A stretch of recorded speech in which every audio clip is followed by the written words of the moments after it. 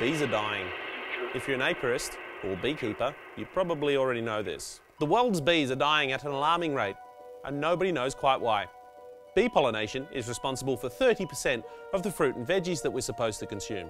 So without bees, well, you know where I'm going with this. Finding out what's happening to the bees is very hard to do. They don't give much away. In order to find out more, the CSIRO has come up with a clever way to track the bees so they can find out what is going on with the cultural colony complex disorder, or CCD. Colony collapse disorder, CCD. To do this, first you have to put a bee into the refrigerator to slow down its metabolism, make it sleepy.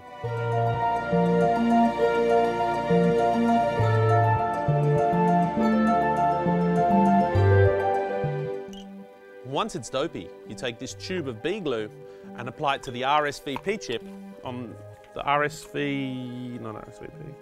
the RFID chip, radio frequency identification. Where's the D? Oh, yeah, I get it. Then you gently place it on the back of the sleeping bee.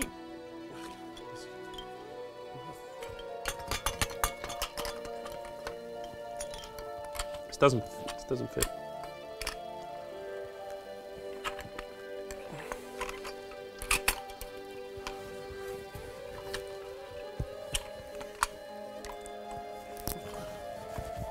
Then you gently place it on the sleeping bee, like that. Don't forget the branding. Probably should be IMB. IB. I'm gonna stuff that joke. IBM. IBM. BEE.